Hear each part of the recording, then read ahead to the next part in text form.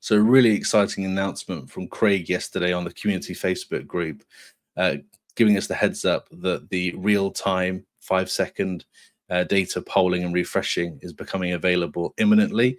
I've woken up today, I've updated my test systems to the latest firmware versions, and I can confirm they do support 5-second data refreshes. So it makes the app feel much more alive and real time with what's going on in the home or business. As you turn a device on, you see that load change almost immediately on the app. So it's a reduction from about 5 minutes with data updates to the app to around 5 seconds. Craig's done a really good article that I'll link in the description with a video demo and a table that shows hardware compatibility and version requirements. But I thought I'd go into another layer of detail after noticing a number of questions on the Facebook group and the forum. So with that, let's just start with another demo of what it looks like. Okay, so what you're looking at here is a Gen 2 H1 series that I'm testing this update out on.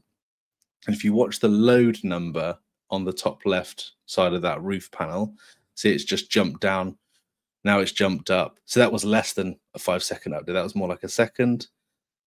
This is me when I'm recording, I'm turning things on, kettles, lights, etc. So you can see that my immediate loads are being reflected within a second or two on the app.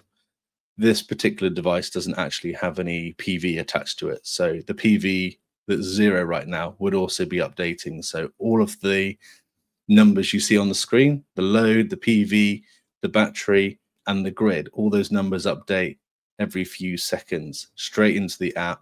And it also updates at the same frequency on the desktop version as well. Like I said, this is a huge update that a lot of people have been asking for probably best part of a year or more, as we've been doing the community questions and answers with Craig from Fox. When I ask for questions, most people have asked when is it coming. Along with the app updating faster, the second most frequently asked question is when can I install firmware myself as an end user? So I thought I'd answer a bunch of these questions on this demo.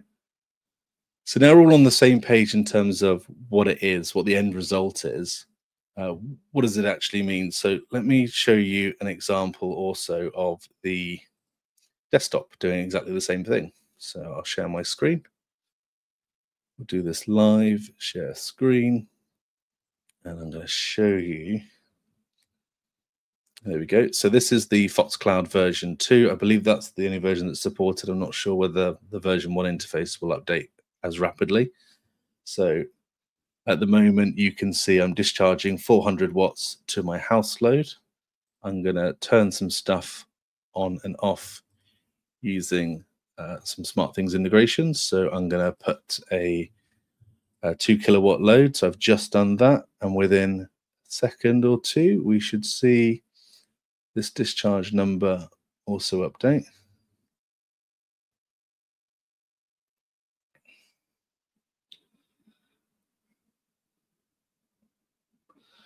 I might have lost my WebSocket. So one thing to see about this is it's using WebSocket technology.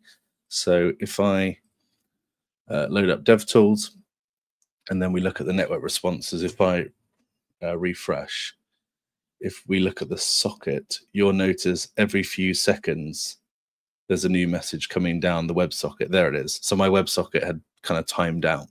So it's showing what's going on there, 2.03. So now if I change that, say put a 2.5 kilowatt load on, any second now, you'll notice this, there you go, 2.5. Let's put an even bigger load on it. Let's go over 3.5. And you can see in the messages coming down the WebSocket exactly what's going on. You can see the object data that's updating. So it is using a brand, best of breed web technology. So you can see now I'm discharging at 3.5. I'm going to change that back to base load again, turn a few things off. And within a second, the next data pulse, there you go, back down to 500 watts. So yeah, that's what's going on the desktop side. You're seeing it in real time, which is which is what we expected, right? So both the mobile app, the Fox Cloud 2 app, and the version 2 of the Fox desktop version are both updating every few seconds. Fantastic. Now let's dig into what it means from a compatibility perspective. So on Craig's article, again, link in the description, you'll notice there is this table. One thing to call out that's going to stop you from using this is if you've got a legacy piece of hardware. So that is a non-generation 2 H1 series. So if you've got the original sort of classic version of a H1, you'll notice that's not here, that's not supported. It's a hardware limitation. I think it was hinted at by Craig when I met with him a few weeks ago in December. We were talking about the upcoming releases. So you have to have a newer style inverter and also a supported data logger. So what have we got here? The H1 Gen 2. This also includes, I think, the AC1 Gen 2 as well. So if it's got a G2 on the end of it and it's an inverter, and running this manager version, it will most likely work because they're very similar hardware. So the H1G2, the H1G2 with the integrated data logger called the WL. I did a video about the WL version back in November, December time. Have a look at the previous videos there. So you have the inverter type and the minimum firmware version here.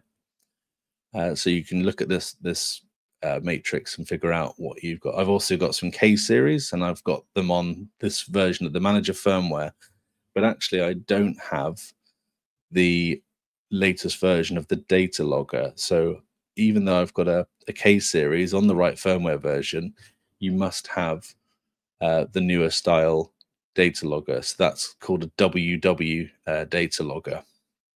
And you have to be on this certain version of firmware as well. The integrated data loggers that are part of the H3 Smart and the WL version, the Gen 2, there's also a WL version of the K series that's just come out as well. So not only do you have to match the inverter model and inverter minimum firmware, you also have to make sure you're on a compatible data logger.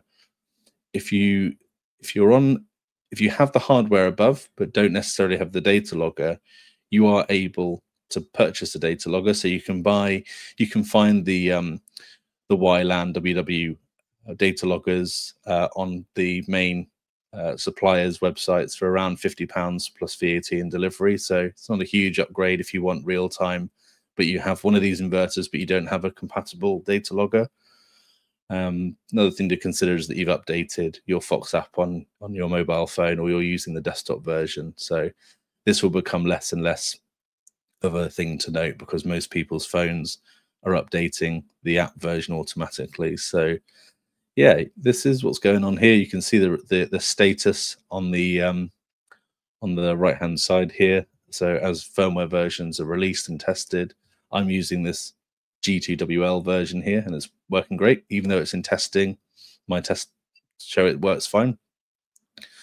If you are looking at these inverter models and you don't, and you have a version that's previous to these, then it's not a compatible feature with your hardware. And I don't believe that will change, but Craig will keep us updated as we go forward. So yeah, you may be thinking, well, great, I've got a compatible inverter and I have a compatible data logger, and I've also updated the app on my phone, but I still don't see the update. It's probably because you need a firmware update. So get in touch with your installer, who can press a few buttons in their agent console and send down the firmware. They need to update not only the inverter but the data logger. If you don't have an installer, or your installer has ceased to trade, you can contact Fox Support, and they're able to send down firmware to your system. Just shoot them an email and include your data logger and your inverter serial number so they can locate your hardware and update it for you. If you're in the UK and you're looking and you don't have an installer, your installer has ceased to trade, I also offer a remote installer as a service. So have a look at the description. You'll see the digital services link there. But yep, satisfy all these requirements from a hardware and a software perspective, and you will see your data updating every few seconds in the app and on the desktop. Hope that makes sense. Any questions, just comment below. Thanks for watching.